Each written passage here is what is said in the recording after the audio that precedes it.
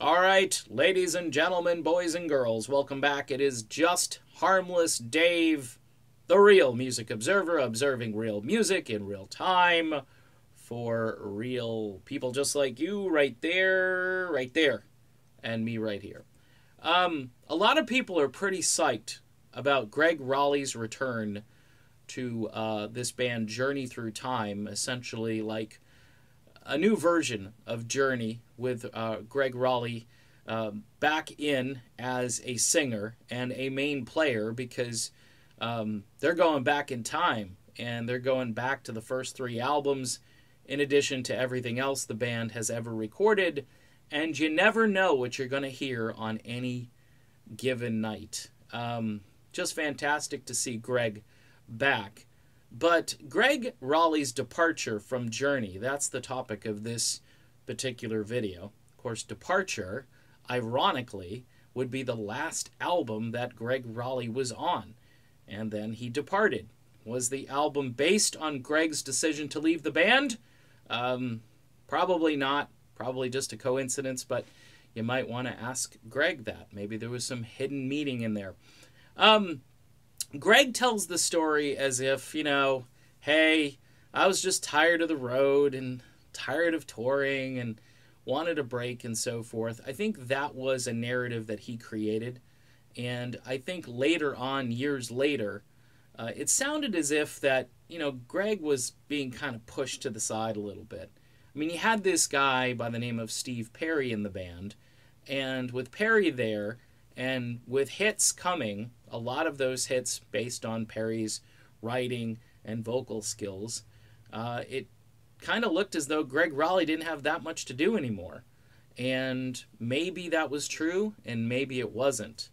The point is, I think Gregg felt that way. He felt a little bit neglected and maybe pushed to the side, saw the writing on the wall, and decided to say, hey, I will bow out gracefully. I will get out of here and I'll pursue a solo career, which he eventually did, and put out a couple of really strong albums. His Gringo album actually is my favorite album by a solo Journey person. You can look at Street Talk and some of the other great albums, Neil Schon with Jan Hammer, but I really love Gringo. I think Gringo is just a perfect album from start to finish, and it kind of echoes the music that I like the most.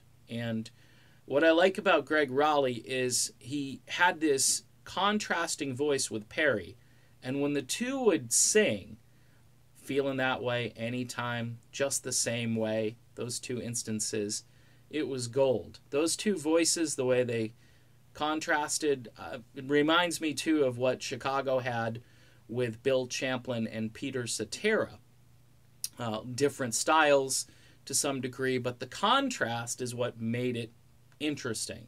And to this day, because Journey Through Time just released the video of Feeling That Way and Anytime with Dean Castronovo playing the part of Steve Perry, you just reminisce and you go back to a better quality of music, a better time in rock. And Gregg Rolie, who later actually reprised his role of a contrasting vocal in the band The Storm with Kevin Chalfant in a great song called I've Got a Lot to Learn About Love. Look that one up if you haven't heard it. It's sort of an early 90s version of Feeling That Way in Anytime, except it's just a one-part song all the way through. It's a great track and has vanished from most radio playlists and should be on a radio station near you.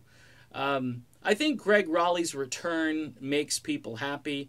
I think it's almost as if a chapter couldn't have been written because he left. And a lot of us just want to see the book finished.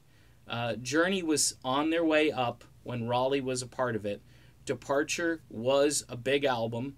And each successive album that came after, including the live album Captured, featured Gregg Rolie. And Rolie's input, if you ask Herbie Herbert, his task of trying to replace Gregg Rolie was going to be difficult. but Gregg actually suggested who should replace him. Humble, decent, quality musician, rock and roll Hall of Famer 2 times over. And everyone is psyched to see Gregg Rolie back doing what he does best. That's playing the Hammond B3 and singing those old classic Journey songs from long ago. All right, done with this video. Gregg, we love you, brother. We're glad you're back. We'll see you on the road.